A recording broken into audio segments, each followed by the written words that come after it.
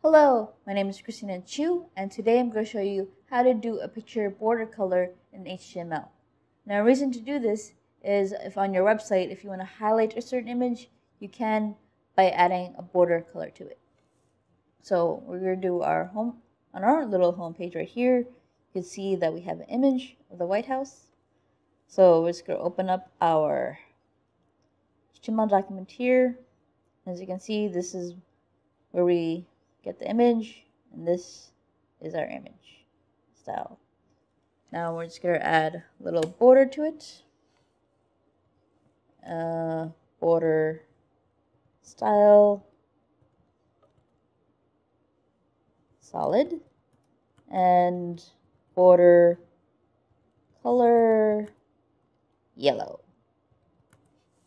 So file, save. See what happens when we refresh.